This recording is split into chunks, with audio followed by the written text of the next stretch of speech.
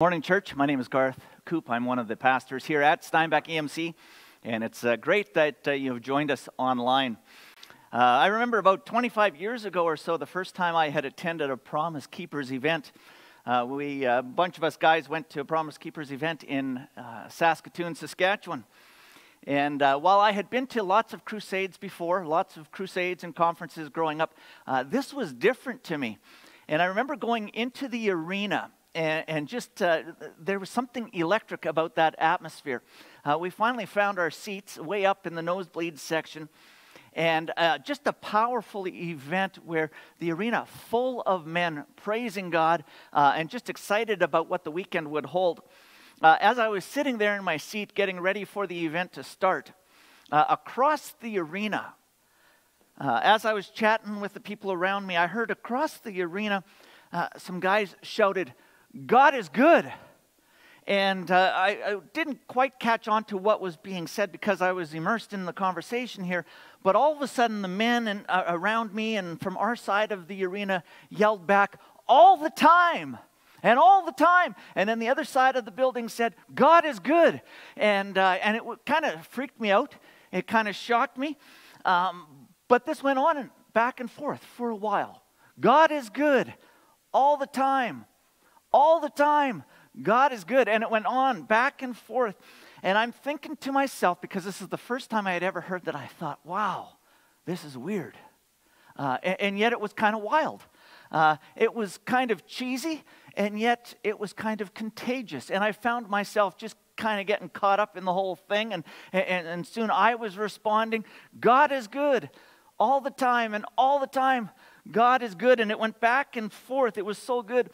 I'm not sure if it was the Holy Spirit or if it was just the adrenaline of the moment, but it was good. God is good all the time. All the time, God is good. You know what? To be transparent with you, it was easy for me to say it at that time in my life.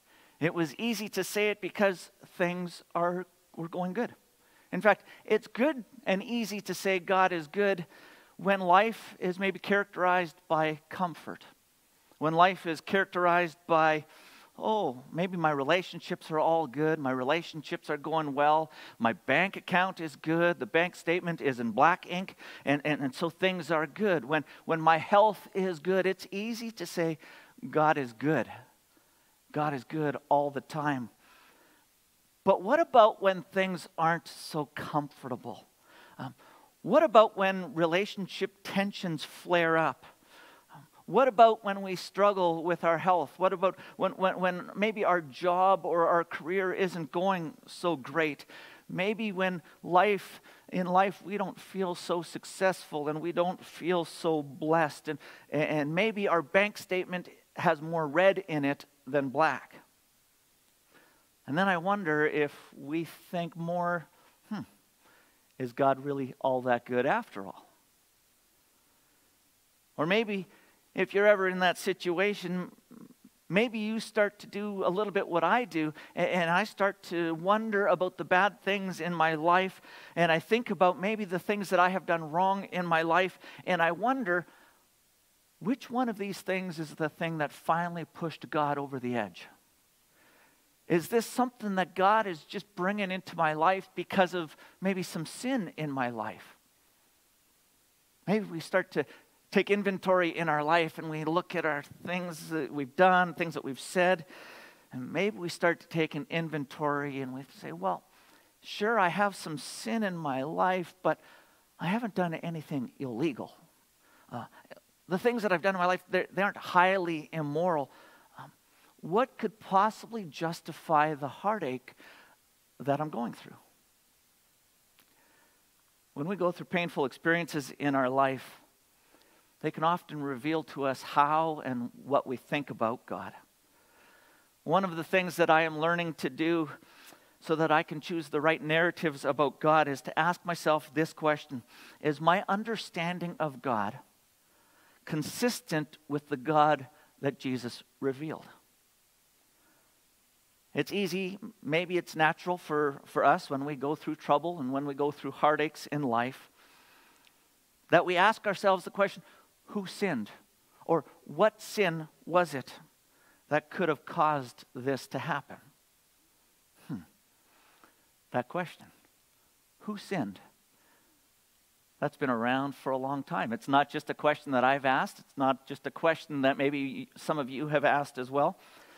Most of the ancient religions were built on that narrative too, that said, if you do something good, well, then the gods will bless you.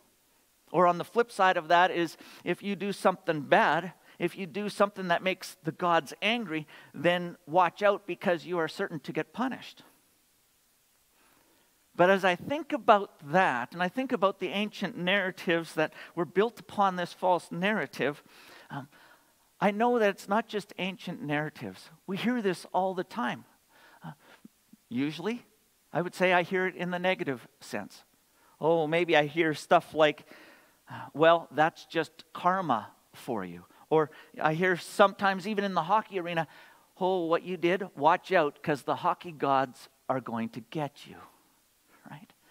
The false narrative. Not just out there, but it's also in here.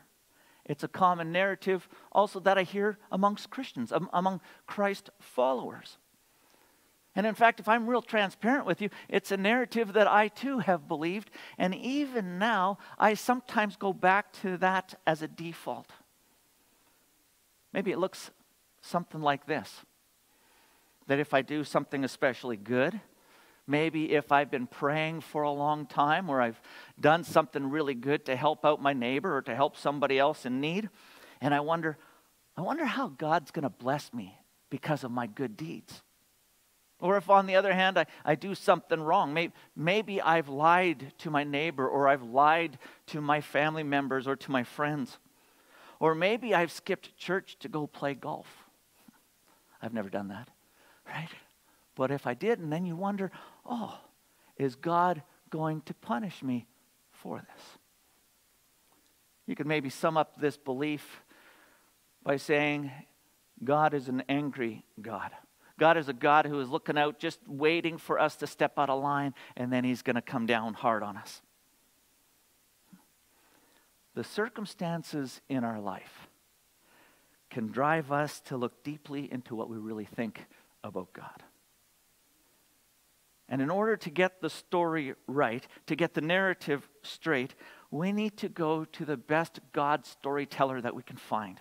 And so we turn our attention to Jesus Christ. The Bible says in John chapter 3, verse 17, that God did not send his Son into the world to condemn the world, but to save the world through him. In other words, this is a loose translation here, that God came down himself to correct the intimidating things that his people had heard about him. The God that they perceived to be distant and to be cold and to be silent came in the flesh to prove the depth of his love for humanity. So what did Jesus say about God? Well, Jesus proclaimed very boldly that only the Heavenly Father was good. And as we read the stories, as we read about the events in Jesus' life, we see that Jesus describes a God who seems completely good and is always out for our good, even though we can't understand it. You might ask, well then, what about the narrative that says God punishes bad people? Jesus was asked about this on two different occasions. The first one we read in Luke chapter 13, the first 5 verses of that chapter. We read this. Now, there were some present at that time who told Jesus about the Galileans whose blood Pilate had mixed with their sacrifices. Jesus answered, do you think that these Galileans were worse sinners than all the other Galileans because they suffered this way? I tell you, no. But unless you repent, you too will all perish. Or those 18 who died when the Tower of Siloam fell on them, do you think that they were more guilty than all the others living in Jerusalem? I tell you, no. But unless you repent, you too will perish. Jesus was using a current event to drive home a point to his audience. People were wondering whether those who had suffered so much, if they were being specially judged by God. And you can hear Jesus addressing their question, addressing their false narrative of a punishing God in the way that he answers them. When he says to them, do you think that these Galileans were worse sinners than all the other Galileans because they suffered this way? Jesus says, absolutely not. Right? He's shutting down that way of thinking. Because if there was any connection between their sin and the punishment, Jesus could have easily just said, yes, that's exactly why they're going through that punishment. That's exactly why that happened to them. But instead, what Jesus does is he uses this tragedy not to explain how God punishes people, but to remind them that there is a result worse than physical death. That spiritual death is worse. That has eternal consequences. There's a second example, a second time we read about Jesus opposing this God punishes narrative. And it's found in John chapter 9, verses 2 and 3, and it goes on in that passage. But in here, we see Jesus encountering a man who was born blind. And his disciples ask him, Rabbi, who sinned? This man or his parents that he was born blind? You see, the rabbis in Jesus' day, they taught that illnesses were caused by the sins of the parents or of the person who was suffering. And so because this man was born blind, they would assume that blindness was because of the parents had done something, because it was the parents' fault, or, as some rabbis had taught, the child could actually commit a sin while he was still in the womb. And so perhaps it was this man's fault after all that he was born blind. There was still a third view, and that was the belief in reincarnation that held that the sin in a previous life was the reason why an illness was present at birth. According to this belief, blindness was believed to be because the person had killed his mother in the previous life. And so it's almost like a mystery. It's almost like a mystery that we're watching on TV and we're going to commercial break, but the smoking gun is there, and then they're asking Jesus, Jesus, who done it? Who's at fault, Jesus? And before we go to commercial break, we wonder, okay, how is Jesus going to answer this question? Is he going to blame the parents? Is he going to say, yep, it's their fault? That's the reason why he was born blind? Or is he going to affirm the rabbinic position? And perhaps he's going to say, yep, he committed a sin while he was still in the womb? Or would Jesus step outside this typical Jewish tradition, this typical Jewish narrative, and say that the blind man must have done something in his previous life? How would Jesus answer this? Jesus was given a glorious opportunity to affirm one of those dominant narratives that were present at the time. But he refuses to support any of them. Instead, he says, neither this man nor his parents sinned. Oh, wait a minute. Wait a minute. That seems like a weird thing to say. Neither this man nor his parents sinned. That's weird, especially from Jesus, because I don't know anyone who is without sin. And I don't mean to sound judgmental, but seriously, none of us are without sin. Right? I hope that we can all admit that.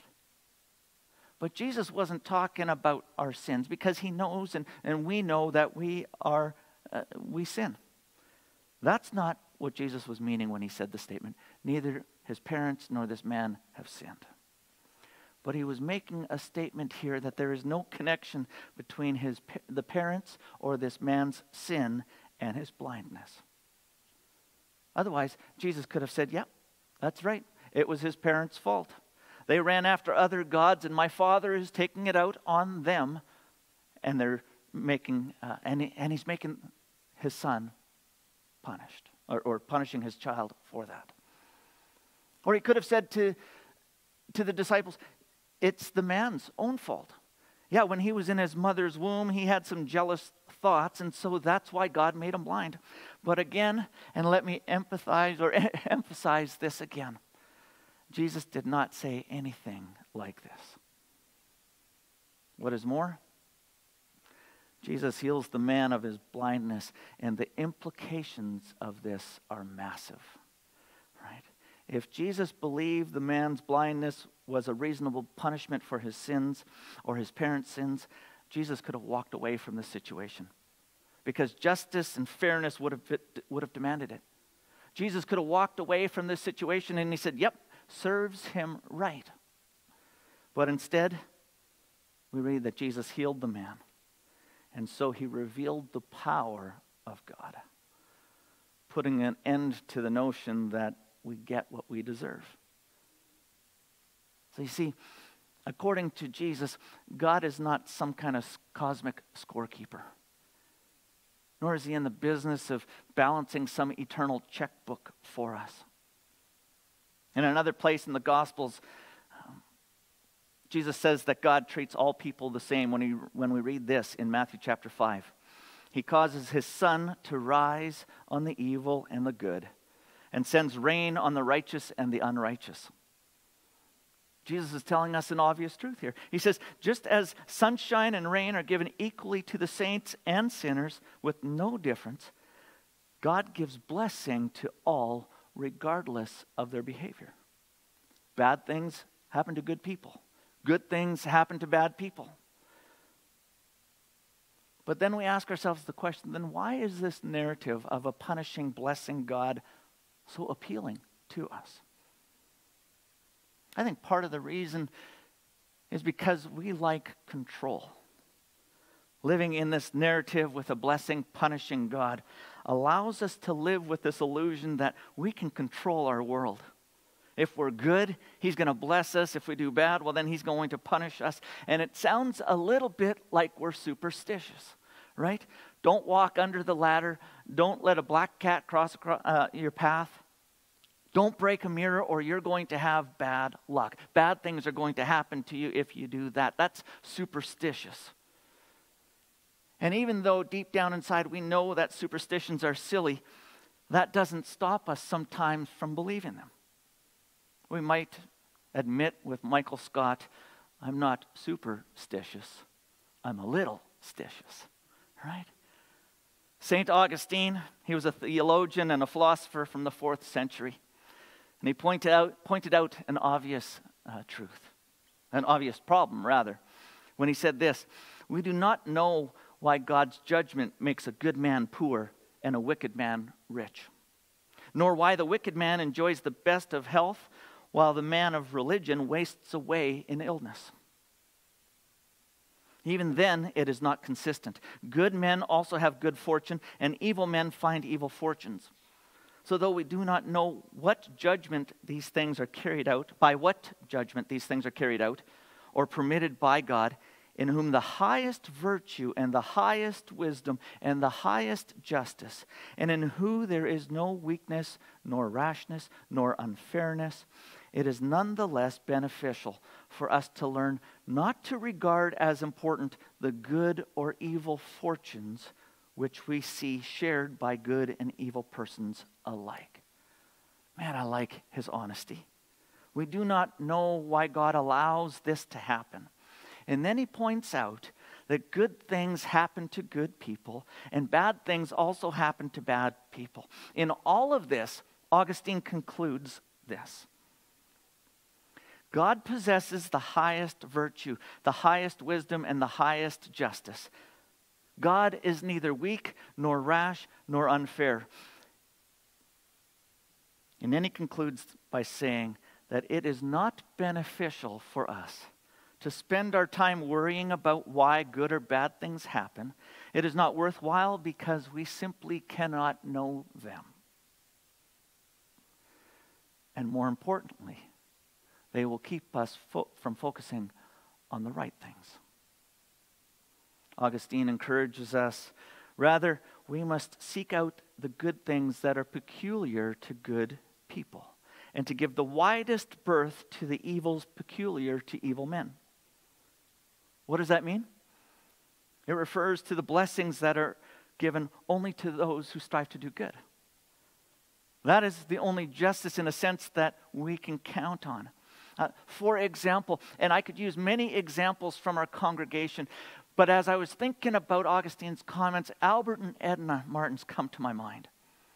For years, they have taken people from our congregation, many people from our congregation, to serve and to teach and to offer love to the people of Tuduli Lake, to Pangasi, and to Poplar Hill. I had the privilege of going with Albert and Edna a few years back and to watch as they walked the streets of Tuduli Lake. As they walked down the streets, men and women and children from their homes would flock to Albert and Edna, greeting them, hugging them, thanking them for the years of faithful service. And it was amazing to see their faces light up with joy. That is unknown to those who do wrong, who do evil. Those who are selfish and mean will never know the feeling that Albert and Edna know. It's something peculiar to those who do good. This does not solve the problem entirely, but it does give us a little bit of a glimpse into the goodness of God. God promises that those who love Him and serve Him, who are honest and faithful, will know a kind of joy and peace that those who are evil will never will. We will never know in this life why anything happens to any of us. And yet, Augustine offers one last word of wisdom about suffering. He tells us that one day we will understand. When we come to Judgment Day, not only will the judgments passed there seem to be most just, but all the judgments of God from the beginning will be likewise clearly fair.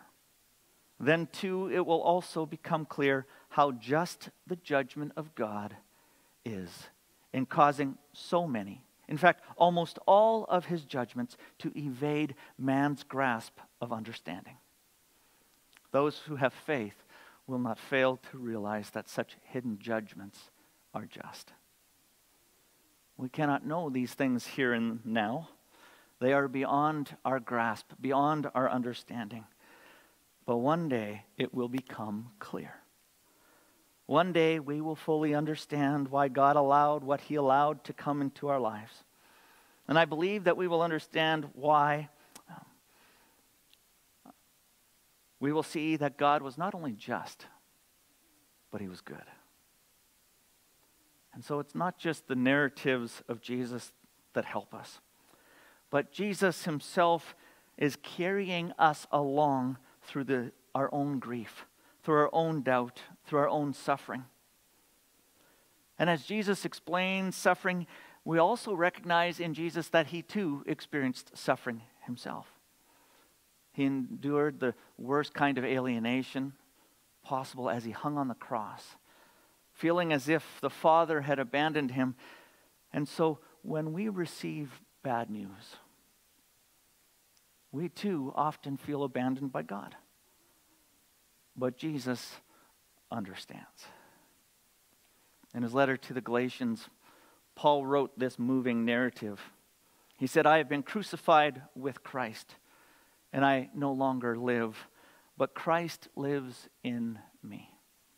The life I now live in the body, I live by faith in the Son of God, who loved me and gave Himself for me." I affirm with Paul that I have been crucified with Christ. I do not understand that mystery, but I know that Christ lives in me, and I live life by His faith. We are not alone. This is something more than simply just getting our narratives right, but it's allowing Christ to live in and through and for us. The love of the Father, the redemption of Jesus, and the communion we have with the Spirit are not based upon anything we do. It is a gift from the Holy Spirit to believe in a God who is good even when things look bleak. God's goodness is not something that we get to decide upon. We as human beings, we have limited understanding. But in the end, we have this testimony of Jesus to stand firm on. You see, Jesus never promised us that our lives would be free of struggle. In fact, he said quite the opposite when we read, I have told you these things. These are Jesus' words. He said, I have told you these things so that in me you may have peace. In this world, you will have trouble. But take heart, because I have overcome the world. We should expect that we will go through heartache, and we will go through pain.